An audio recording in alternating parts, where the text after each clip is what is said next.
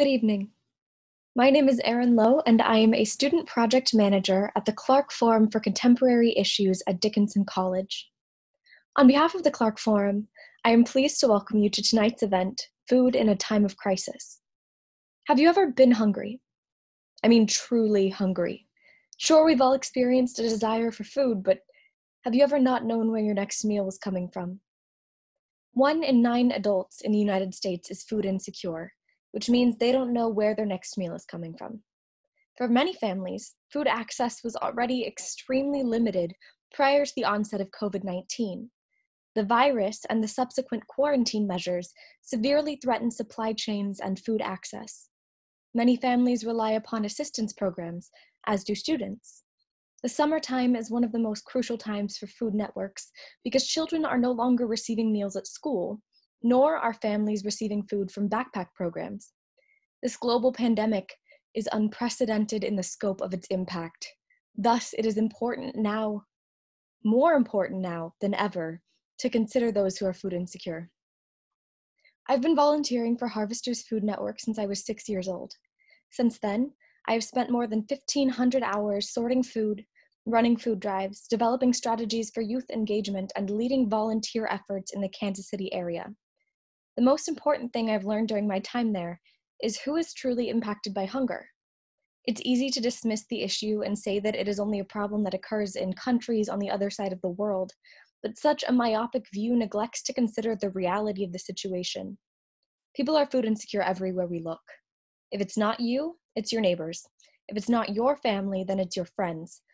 The most striking piece of information I've received is the fact that there exists enough food on this planet to feed everyone, but disproportionate distribution and extreme food waste create the massive inequality experienced by communities all around the world.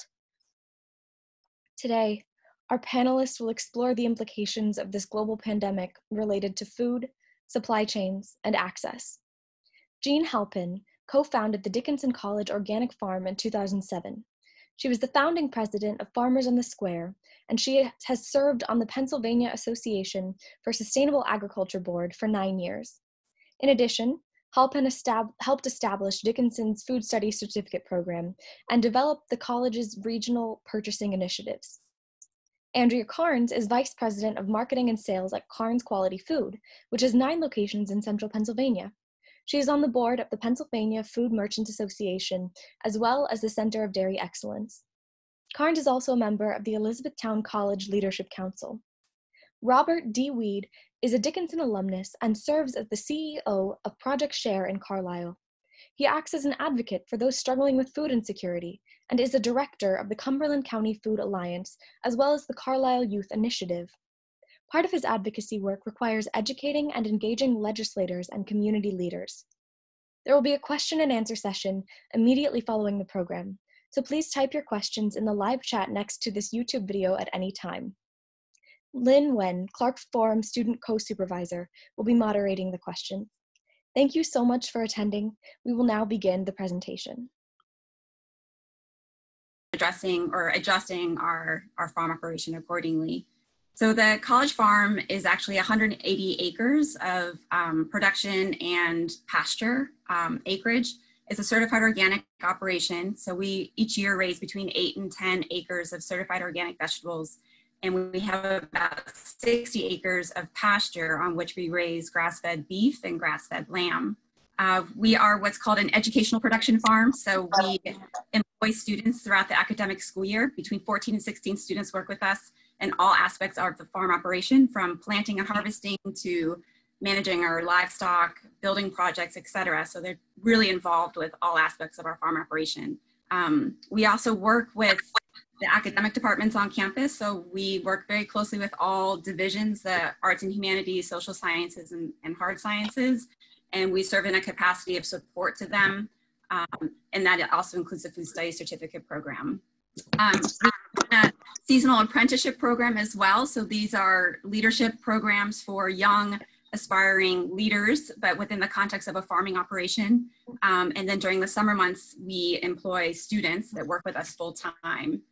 The college farm is kind of a hybrid model. We are actually considered a revenue generating entity of the college. So all of our production and programming expenses are paid for through vegetable sales and meat sales. And then the college supports most of our staffing. So it's a hybrid model that kind of gives intention to what we're trying to do, because we can only expand and grow our program as our revenue allows. So with that said, our main revenue outlets are the dining hall at Dickinson. We supply a portion of the seasonal produce to the dining hall when we meet with the chef every year to outline what those crops will be for an annual basis. We also have a campus-supported agriculture program, similar to a community-supported agriculture program, but we limit our membership to the Dickinson community, and we have about 130 families that we support through that 24 or 30-week program that we offer. And we also sell at the local farmers markets, Farmers on the Square. We're actually, if you've been to the market, we are the wood-fired pizza operation and fresh vegetable vendor. And then in addition to our sales, we do work very closely with Project Share through a donation capacity. Last year, we donated close to 6,000 pounds of fresh organic produce to Project Share, and also around 1,500 pounds to the local gleaning project. So working with programs that address food insecurity and food access is also part of our mission. In terms of how we're adapting to the coronavirus, as you probably know, the campus is closed and our students are no longer engaging in campus-based education. And so that has affected the campus across from every nook and cranny of the campus, including the College Farm. So the students that we have employed to help us with all aspects of the program in terms of production have all gone home. And so right now we have about 5 full-time staff members that are farm-based, and we typically have about 18 people who are working with us in some capacity. So we've shrunk from about 18 to 5. And so what we're doing is we're adjusting our priorities and our roles to cover the farm production needs until around mid-May. We just received approval from the college to pursue our summer staffing needs. So we have 6 students who will be returning to Carlisle in May to work with us full time, and 4 apprentices who will be working with us as part of our 6-month apprenticeship program. So what we're doing on the farm is we are, just like we are out in the community, practicing social distancing. Even with 5 people, we are really trying to avoid close proximity contact. And if we ever have to work together, we are wearing face masks. We're staggering our lunch eating area so that we're not really sharing space, and sanitizing regularly. So really following the CDC and the Pennsylvania Department of Agriculture protocols for farm workers to ensure that we are keeping ourselves healthy. In terms of serving our community with their food needs, we have developed a curbside program whereby our CSA members can place orders for vegetables and meat that we raise on our farm, and coordinate with us a vegetable pickup that happens Monday through Friday. So we have orders that are received and processed and then picked up literally curbside. And that is what it seems like is the trend for farm-based operations moving forward. And that's kind of my side of things. I'll turn it over to Andrea or Bob. We're hoping to hear from Bob now. Outstanding. Thank you, Jen. Bob Weed, CEO at Project Share. Thank you for having us here. This is going to be an interesting discussion, I'm sure. What I'd like to do is take a little bit of time and talk about what Project Share normally does, how the COVID-19 has impacted our world, and share with you some of the observations we're seeing from out on the street. And then finish with, I think, some of the challenges that Project Share, along with many other organizations in the community, are facing. So, as many of you might be aware, Project Share is a faith-based food pantry. We serve the greater Carlisle area. And our goal is, our job is, primary focus, is working with families and individuals who are struggling with hunger and food insecurity. our vision at Project Share is nourishing our community and awakening hope. And I'm quick to remind folks that for us, nourishing our community means a lot more than just putting food in the basket. It's about spiritual nourishment and social nourishment and economic nourishment as well. And I can't, in today's environment, I can't underscore that piece that says awakening hope as well, because let's face it, no matter who you are, when you turn the television on, listen to the radio, or look at the paper, it's not filled with a lot of hope right now. We're best known for our food distribution models. We have two primary. One is we hold during the third week of the month here at North Orange Street. And through that distribution, our goal is to provide each client family with enough food for their family for a week. During the other 3 weeks of the month, we have distribution at our farm stand location at Pitt and Lincoln Street. And that's a supplemental program for our families. We focus on vegetables, fruit, whole grain bread, and dairy product. And that operation runs, again, the other 3 weeks of the month. Distribution's held on Tuesdays and Thursdays. But in addition to that type of activity, Project Share is engaged in a lot of other things that I just want to share with you all. First, we help support our school-age children through our backpack program. We work with both Carlisle School District and South Middleton School District. Traditionally, we focus on middle school and elementary school age children, and we provide healthy, nutritious food through our backpack program for those kids to have over the weekend. We engage in educational activities. We run an adult nutrition class that we call Slice of the Month.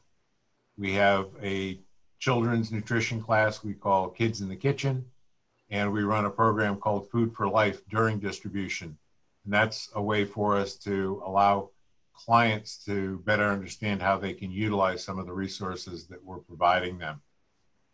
We promote social enrichment activities. We have a group who uses our farm stand every Sunday and holds a yoga class there.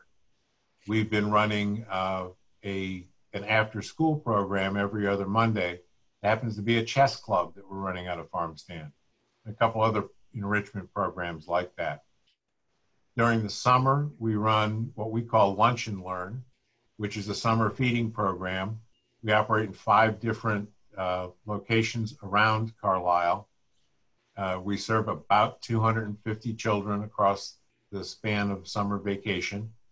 And we not only provide access to breakfast and lunch item for them, but we also roll in activities built around math, science, and reading. During the summer and fall months, we run a gleaning program where through relationships we have with farmers in the community, we send teams of volunteers out to do a second harvest, if you would.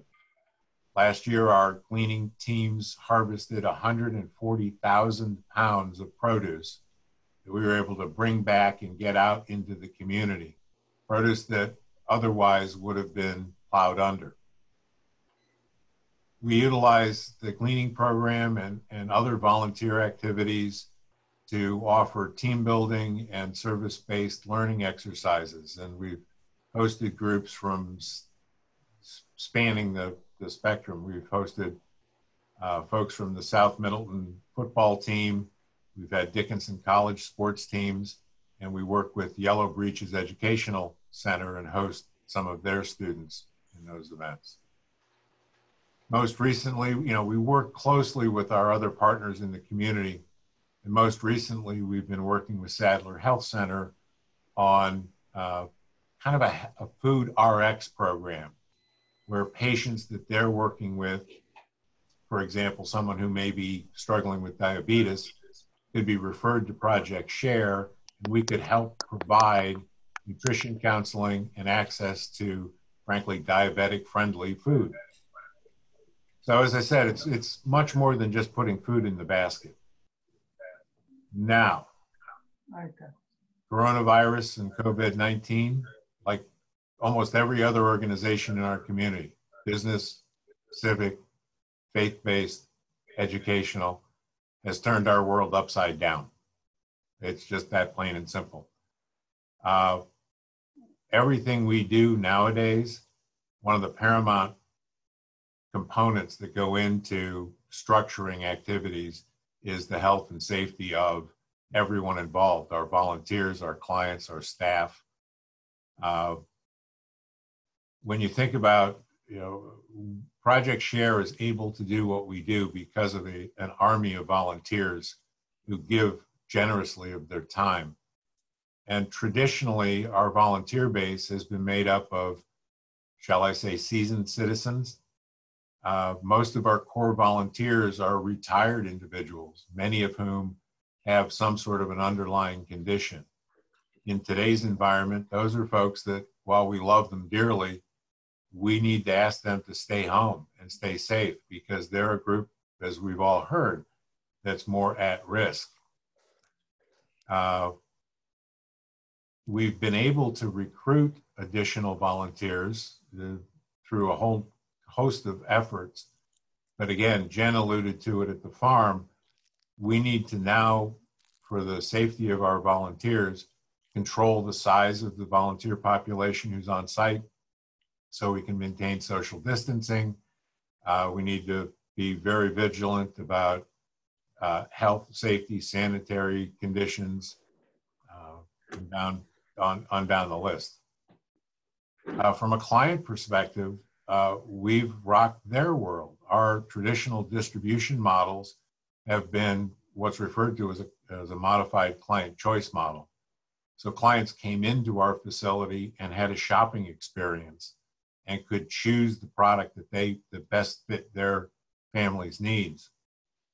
We've had to change that whole model so that we're providing drive-through or curbside distribution. It means a couple things for our clients. That means we're eliminating choice, which is an important component, I feel, of how we do business. But it's also eliminating some of that social interaction that they might have. And in terms of my staff, I've got to tip my hat to my team because they've had to learn how to work differently. I have about 30% of our team is working remotely right now. Since we are a full-blown warehouse distribution operation, unfortunately, not everyone can do that. So those who are still here have to learn how to work differently. Our building, for example, is on lockdown, so people aren't wandering in and out. We have to adjust to different routines, different schedules, and frankly, different needs of the volunteers who are coming in to help us. So what are we seeing on the street? Kind of walk through a timeline that'll hopefully give you an idea of how this is all unfolding. COVID-19 coronavirus we started to hear a lot of noise about mitigation, that topic started to be, the volume got turned up in the beginning of March. So our first main distribution here at the warehouse was the week of March 16th.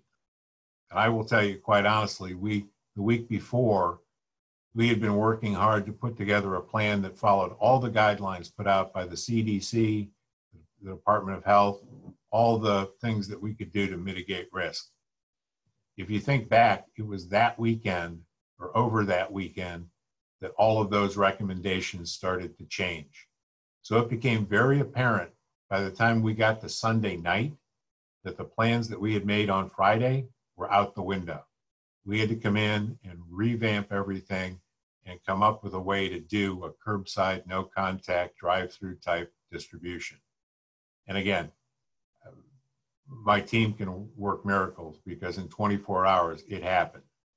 It didn't happen, I don't think by mistake. We had some great volunteers who happened to be school teachers who had just been cut loose from school, who were looking for something to do, who came in, helped us pack boxes. My team thought through and worked out the logistics. We had Dickinson's safety folks here to walk through and help us think through how we move clients through the parking lot and through a drive-through distribution. So it was a real undertaking. Fortunately, we were able to take that model and run it during the 4 days of distribution in March and run it successfully and got good feedback from clients, from volunteers, and from my team. The following week was supposed to be start distribution at our farm stand location, and we did. Our goal all along has to not miss a beat for our clients. We were able to replicate the drive-through model at farm stand at Pitt and Lincoln Street. We put a big tent up in the parking lot where we could stage product, and we're fortunate that Birch Street, there's an alley that runs down between farm stand and Everling Palmer Park, so we could run a drive-through model down that alley. And we did the first week, so that would be the week of the 23rd. We saw a slight increase in the number of clients who were utilizing farm stand. I should go back and mention during our main distribution in March, we served about 760 families, which is pretty much on par for a March distribution. So not much of a change there. The following week at farm stand, we saw about 25 or 30 more families than we normally would. We normally serve about 200 families a week through farm stand. And that number popped up to about 220, 225 or so. So knowing that model worked, we regrouped and planned for the next week's distribution at farm stand. That would be the week of the 30th. And we guesstimated that we'd see an increase, and we were right. We went from serving about 200 families a week through farm stand to that following week serving 312. So that is a pretty significant increase. This week, this is the third week out from distribution. Today was a distribution day, and we served 180 families in one day. We're expecting to see that kind of volume again on Thursday when we do distribution there. In terms of new clients or increased need in the community, again, to kind of walk through a timeline, the first week, which would be the week of the 23rd, we added about 28 new families to the Project Share family. And the interesting part of that, I think, is, as I look back on it, is the majority of those individuals were folks whose income was not affected by coronavirus. It wasn't affected by any layoffs or anything like that. They were folks who received disability or Social Security income.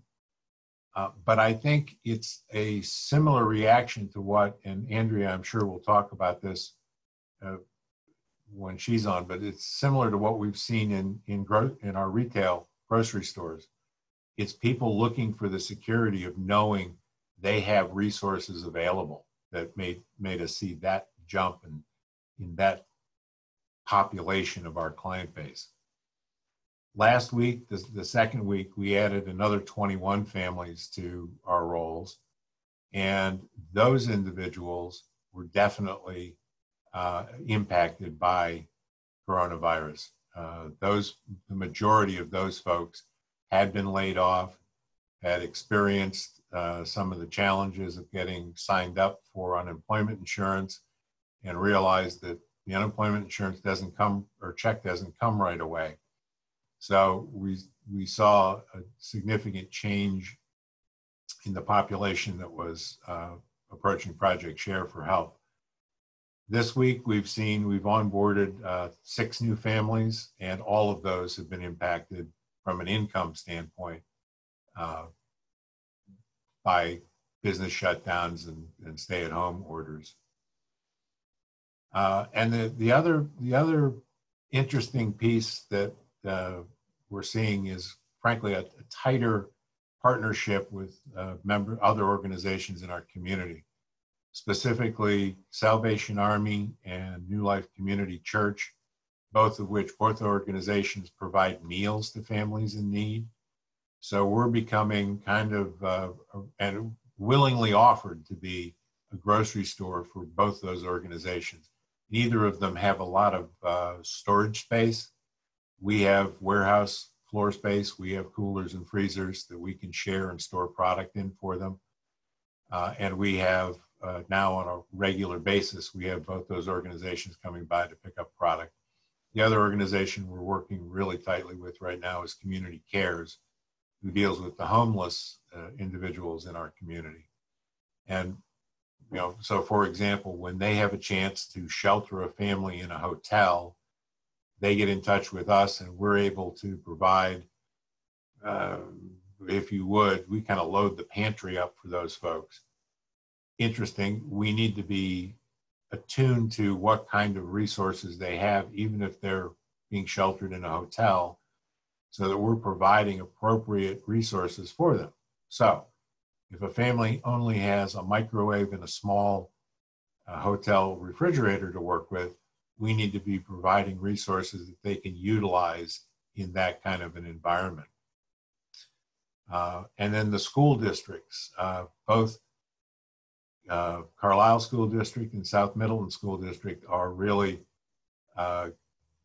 doing a land office business on providing breakfast and lunch for those families who are, those children who participate in the free and reduced lunch program. And we're continuing the production of our backpacks, our weekend food supply for those kiddos. We've gone from a run rate that was where we were serving, it's kind of settling in around 340 kids a week that we were serving through that backpack program. Now we're serving about 450 kids. And I've just got an email today, that number will be increasing for next week. So what are some of the challenges we're facing? Like everyone else, doing business a different way. You know, running a drive-through model, curbside model, requires that we pre-package food product. Well, that seems silly, but that means things like we need boxes, bags, we need gloves, hats, or hair nets, masks, sanitary wipes, things that we wouldn't normally be in the market for, we're out looking for now. We also need volunteers to come in and package that product. And we've been blessed that we've been able to recruit and seem to have a rhythm going now with volunteers, getting accustomed to how we're operating and feeling good about some of the safety precautions we have in place. We need product to fill those boxes. And quite honestly, the supply of shelf-stable, you know, canned goods, dry goods for us seems to be pretty good. Where we're getting a little bit of a pinch is when it comes to produce. You go back, you know, you think about, we want to provide access to healthy, nutritious food for our families. We've done that by really ramping up the amount of vegetables and fruit in particular that we're able to share with families. One of our biggest sources of that are through our grocery retail partners who, at the end of the day, the end of the week, share with us through in-kind contributions their surplus. Now, I'm sure most of you have been to the grocery store recently. When you think about what you see in the produce section and how that has been getting cleared out on a regular basis, or the meat section, there's just not a lot of surplus right now for our retail partners to be sharing with us. The other source that we use fairly regularly is the Central Pennsylvania Food Bank, and they have a relationship with MARC, which is a produce cooperative out of Philadelphia. And the food bank is able to take advantage of surplus product from that co-op, but they're seeing the same thing happen where there's a bigger demand and a smaller amount of surplus produce that's become available. I'm seeing early signs that that's turning around and that those kind of surpluses will be coming more available. So there seems to be a little bit of light at the end of the tunnel. like most organizations, funding is something that we're really keeping an eye on. When we don't receive those kind of in-kind donations, particularly in food, we go out and purchase it. You know, plus we're incurring other expenses that we wouldn't normally be incurring. There are kind of on the good side, there are some parts of the stimulus package that was passed that will help organizations like Project Share and other nonprofits, as well as small businesses in the community. And applications and the process is underway for those programs. And there are a couple of organizations who have started to collect and distribute funds throughout the community. United Way in particular, as well as Partnership for Better Health, both have emergency relief funding that they're working on making available. Not to paint a doom and gloom picture, I will share one thing with you that's a little bit fun. You think about part of what we do is educational component. And one of my favorite activities was participating in our Kids in the Kitchen class.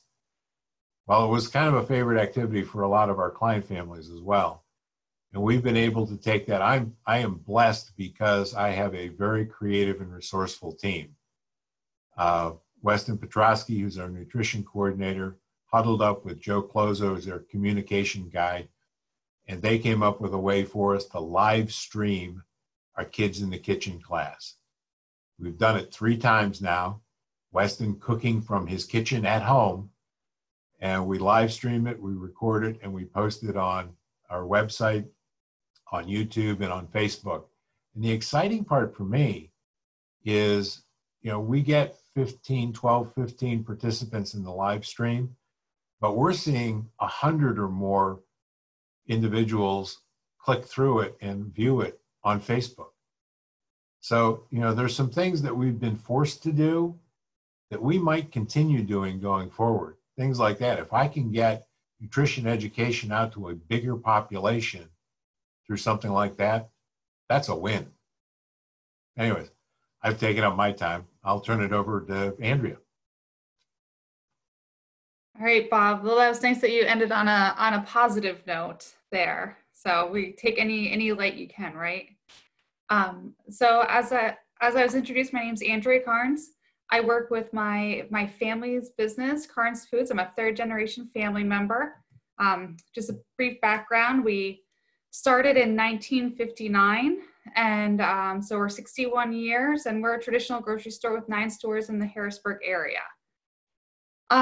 You know, as I'm just going to echo what my fellow panelists had said, which is this past month, you know, everyone's lives have been turned upside down. Every single person's been touched by this, and it's no different for us within the retail industry. You know, our day-to-day tasks, our goals, our procedures, everything's been uprooted. I went from planning Easter promotions to suddenly taking a look and saying, what is social distancing and how do we incorporate that in our stores? And social distancing was a term that 4 weeks ago, most people didn't know. It didn't resonate, it didn't land. And suddenly it's part of our lifestyle. And we have to work to keep our team members safe, and we have to work to keep our customers safe, all while providing the food and necessities that people are looking for. So to say it's been crazy and stressful and ridiculously uncertain is an understatement. And I know that everyone feels that when they go in the grocery store, they have questions as to what are these stores doing to protect us, and what are these stores doing to fill the shelves. And hopefully I can share a little bit of insight into Karns is doing and what's taking place and why.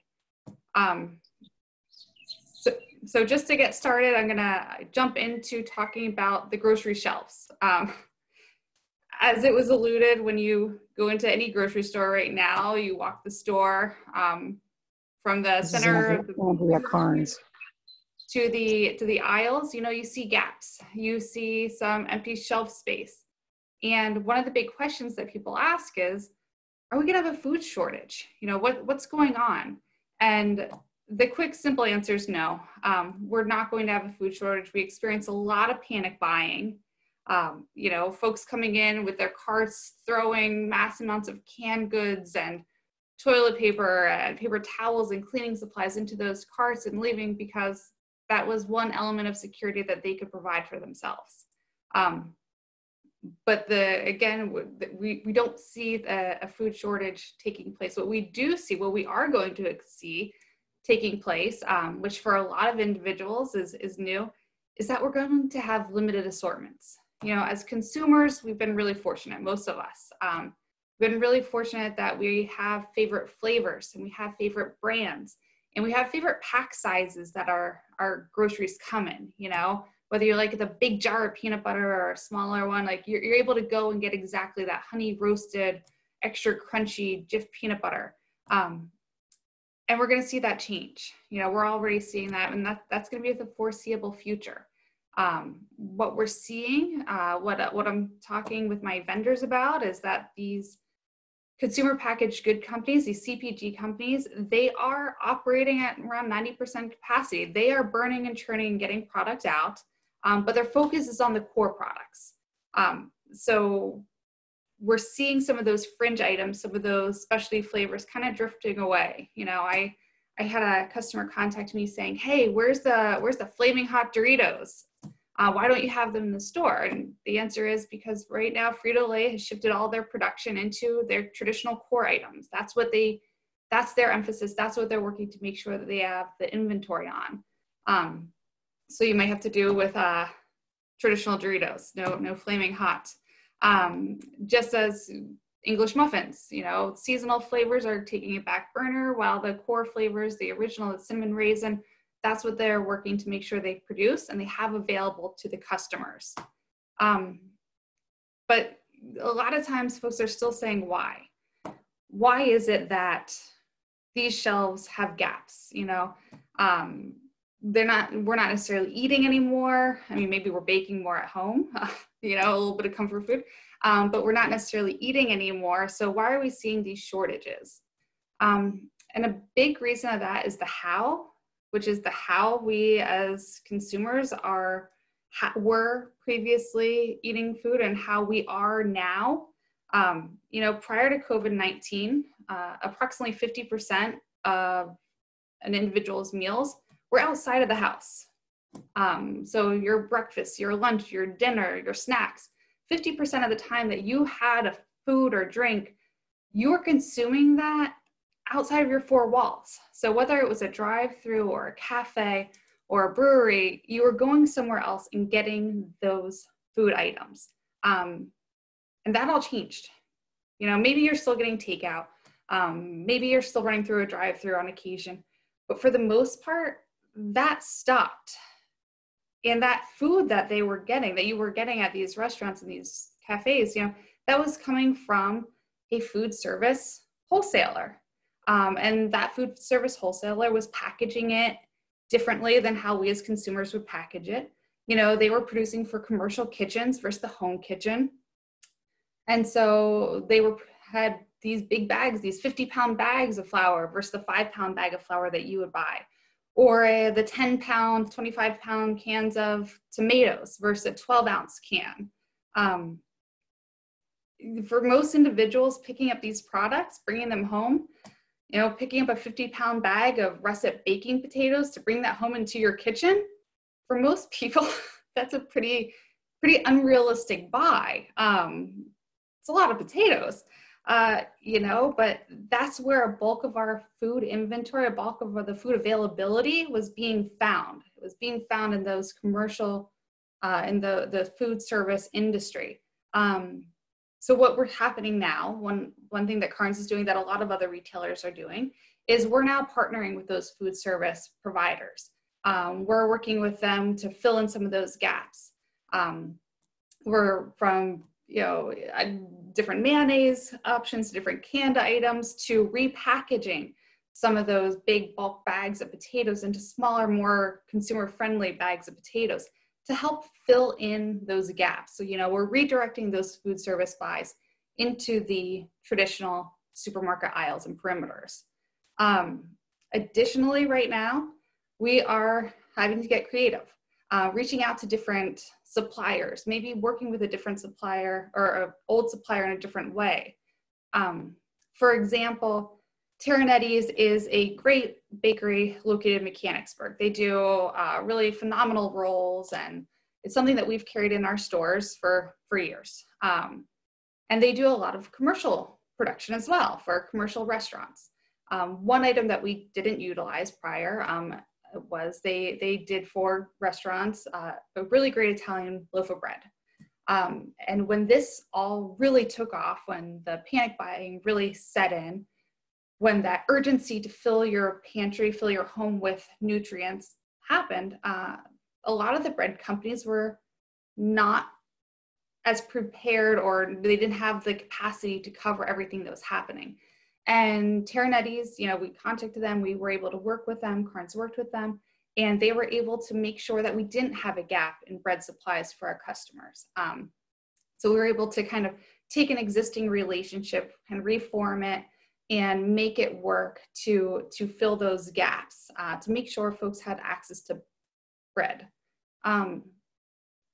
And that's just one of the ways, another way that we have to be creative.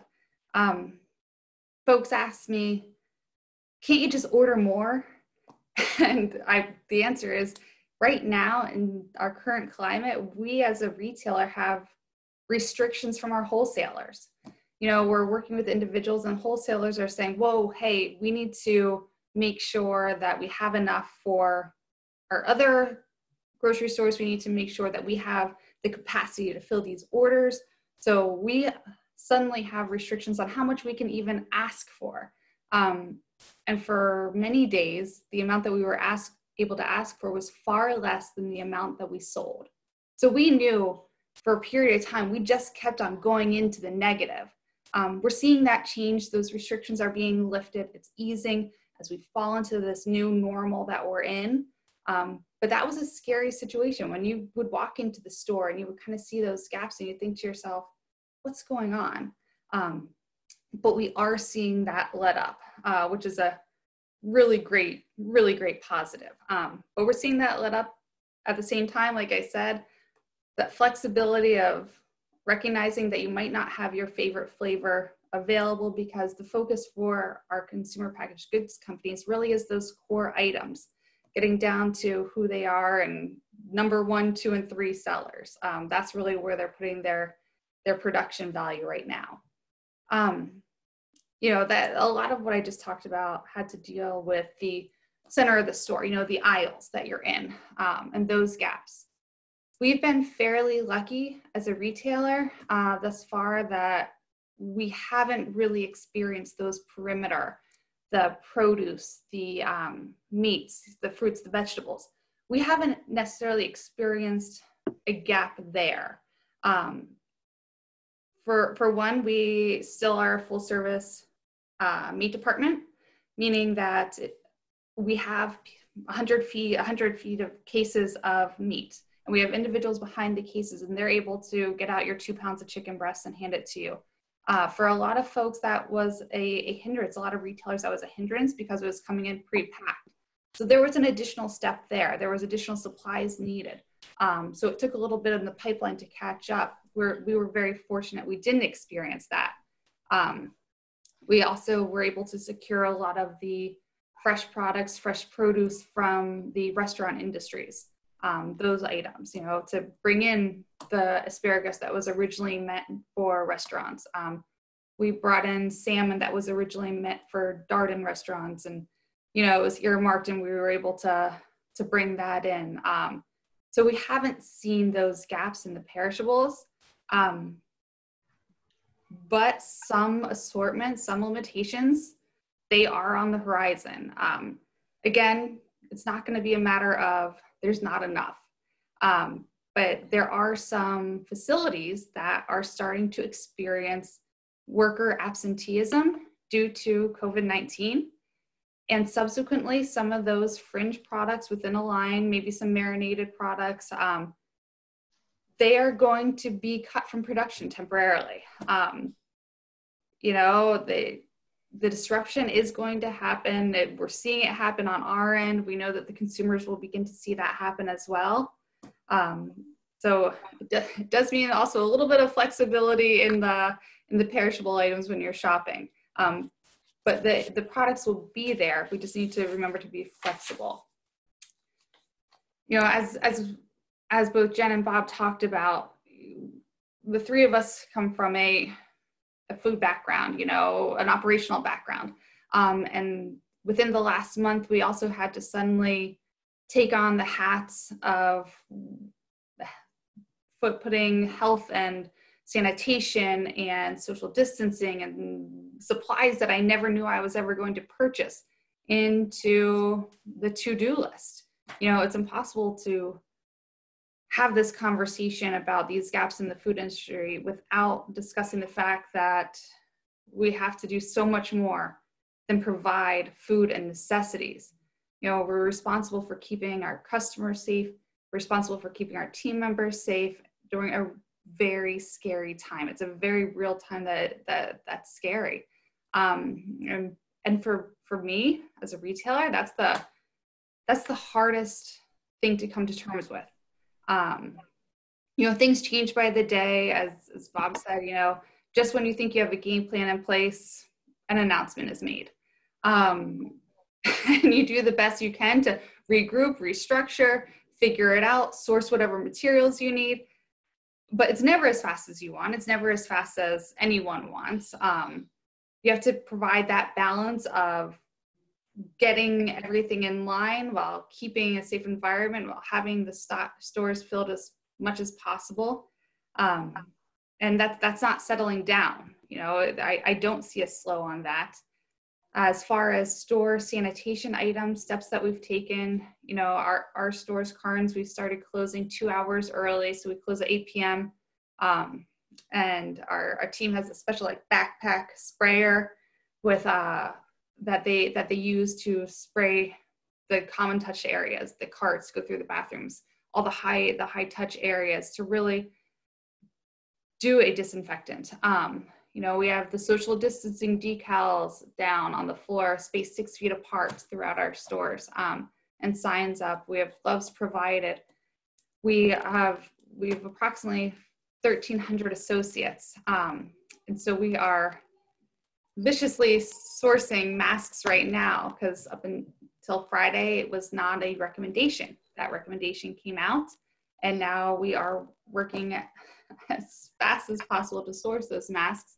But we're working, fighting for those masks just as every other retailer, just as other, you know, health industries, as other organizations, as private citizens are working to source those masks.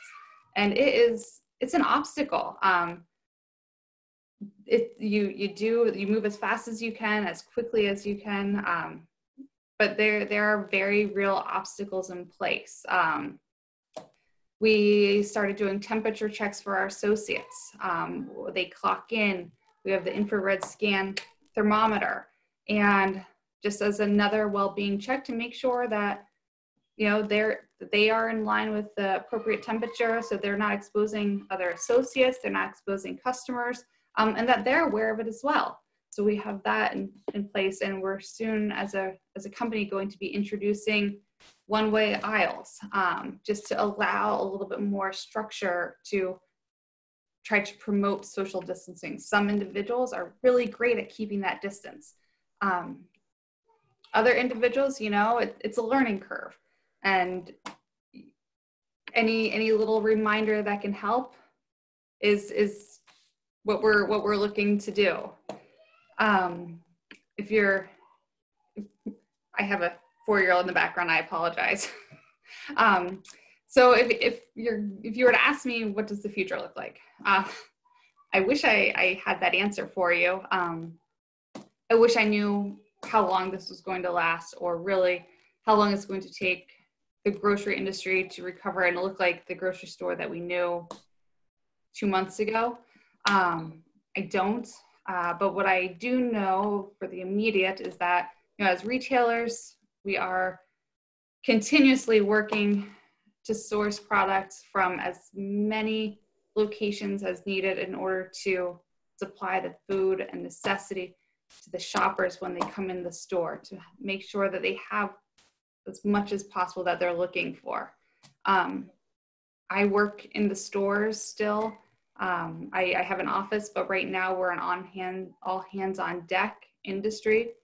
So I'm in the stores about three days a week out there, and as an in-store worker and just talking with my other team members, everyone's doing their best, but they're scared.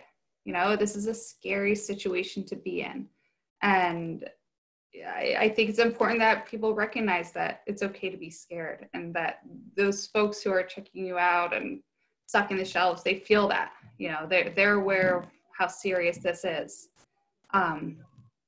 A lot of times customers say to me, well, what can I do? Or what should I be doing to be prepared? Obviously, your own self-protection, whether you have gloves, masks, please put those in place. If you're going to go into the store, make a list, make a grocery list. That way, if you're coming in once a week, or maybe even every two weeks, every other week, if you can, put that into action, which is such a foreign idea as a retailer to tell people not to come in all the time. But right now, less is more, just for the society to get through where we're at. Be flexible with your shopping.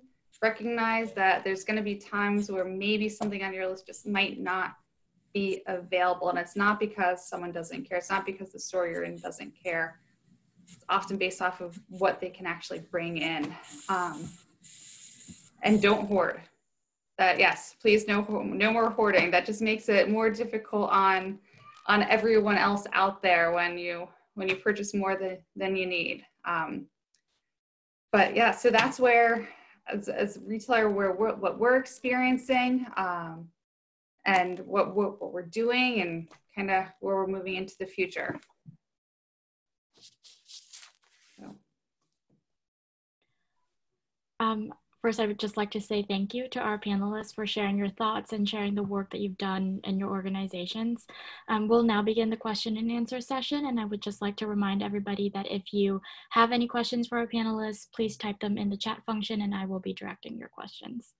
So one of the questions that I've gotten from our audience is for Project Share specifically. The families that you were talking about, Rob, that are receiving foods from Project Share, do they communicate in another language other than English? Interesting question, because we just recently did a language inventory here at Project Share. And the short answer is yes. What we found is something that reinforced what we've been observing. We're seeing a growing population of Arabic-speaking individuals. It happens to be the #1 other language besides English that's spoken. #2 is Spanish. So we're working on being able to provide translation services. Again, before everything turned a little sideways on us, we were working with a group from Dickinson College and from the community to produce flyers and pamphlets and describing program in those 2 languages, and working on establishing translation services. We're regrouping on that effort right now.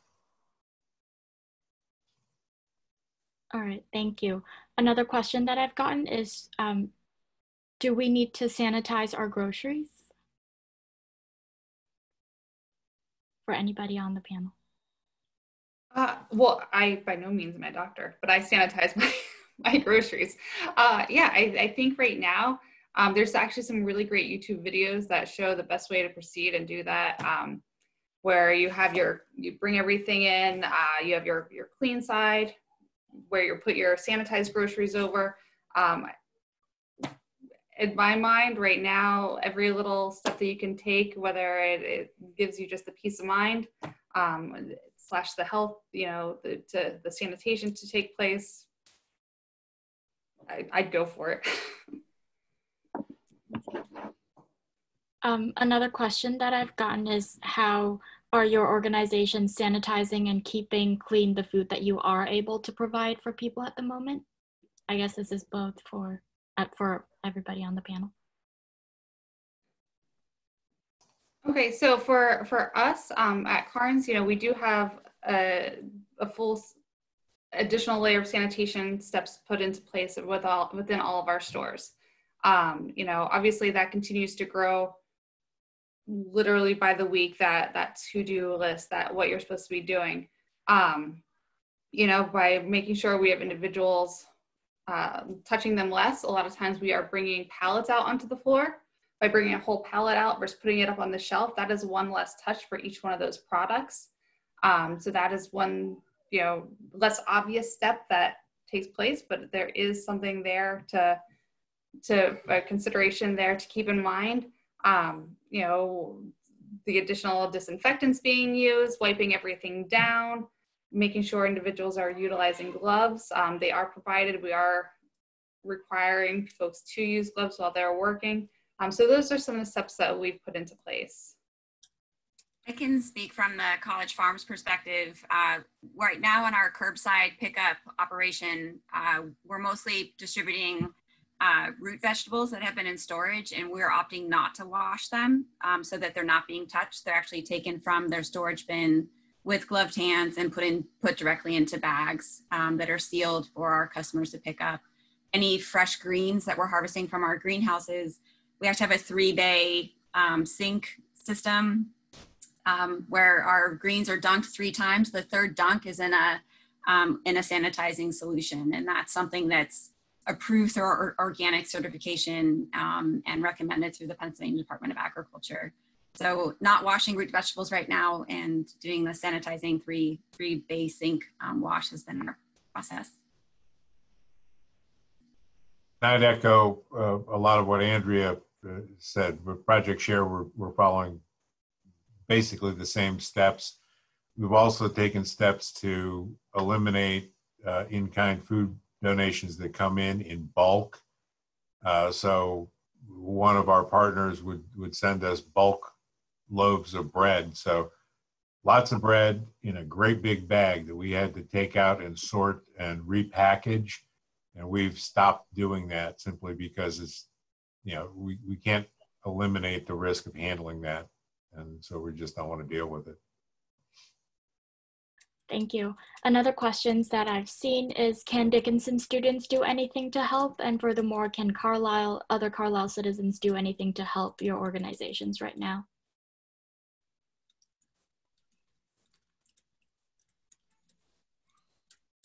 So I can speak really quickly. I know Bob probably has a different perspective than I do. We've been getting an outpouring from the Dickinson campus community and the wider Carlisle community asking if we need helping hands at the farm, which has been very heartwarming to us. And I should mention that labor is an issue right now on all production farms, specifically in this area. A lot of our farming friends are having labor issues. But we in particular are not encouraging volunteers. We're trying to minimize the exposure of people to the farm and the staff that are there full time. And so that has been our policy. It breaks my heart to say that, but we're not really encouraging volunteers at this time. Yeah, I jump in, and from a Dickinson student and from a community standpoint, the typical response you might expect: volunteer, donate your time, talents, and treasures. But I think an overarching message that touches all 3 of us on the panel is be patient.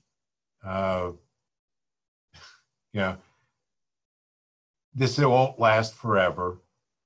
Yeah, you might not be able to get what you want to get at the grocery store, but you know what? Try a new recipe. Have fun. I don't know about anybody else. I'm spending a lot more time in the kitchen with my family, and we're just making the best of it. Try something new.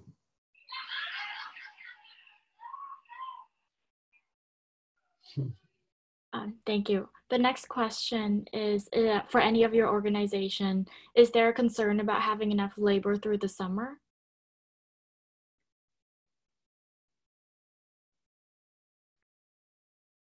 So from a grocery perspective, you know, the concern of labor is definitely real. You know, we see it taking place among some of the other partner organizations that we work with as absenteeism takes place due to COVID-19, whether it's exposure, fear, or someone actually tests positive. You know, they're pulled out of that working environment. The obstacles in place then are training. You know, you're supposed to keep 6 feet distance, you know, some social distance, and it's hard to train someone from that. But we've been very fortunate thus far as being able to maintain our staffing levels and having a healthy staff on hand. But that concern, that question mark is there. You know, from Project Share's perspective, we're used to a seasonal fluctuation in volunteers, our equivalent of labor. As students get out of school and into summer vacation mode, we see our student volunteer population decline, and we deal with that. It will be interesting to see as some of our newer volunteers start going back to work or getting recalled in some ways. I think specifically school teachers. You know, we saw a shift in volunteers just recently as schools went back to online learning, and teachers were called in for training and are now engaging in online learning with students. You know, we see the same. We've had some great folks from Dickinson volunteering, and now Dickinson's ramping up their online learning activities. And I had a professor in here today who teaches 3 days a week except today, and he just came over to get a break. But he's back teaching now, so just in a different way. So it'll be interesting to see how that plays out over time. Yeah. Because of time constraint, I'm just going to ask 2 more questions. And the next 2 questions are both directed towards specific organization, but if any of the other panelists, if you guys have anything to add, please do. So the second to last question is for Project Share. What are 1 or 2 biggest concerns for Project Share in meeting your needs for the next 4 to 8 weeks? I kind of look at things as near term, midterm, and long term. Near term, for example, will be farm stand distribution 2 days from now. The 4 to 6 week time frame will be kind of stabilizing and shoring up our supply chains and getting accustomed to dealing with the new distribution model and being able to maintain, frankly, the quality of product that we're able to distribute to our client base. And our last question is for Jenn. So some people are turning to community gardening and other forms of alternative agriculture, even at a very small scale. So would it be worth publishing some guidelines for the community in the Dickinson website about this?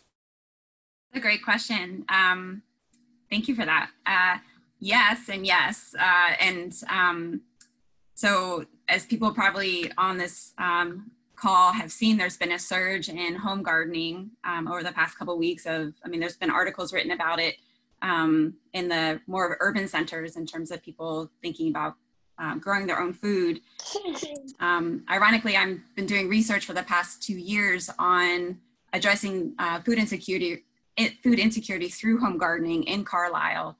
And have a student working with me this semester, and hopefully have 2 students work with me this summer, specifically addressing barriers to home gardening and helping people clear those barriers by developing strategies to help them grow their own food. And some of what we're thinking about because of COVID-19 is having online tutorials on how to do this, that, or the other based on barriers of information that we're collecting from residents in Carlisle on barriers to home gardening.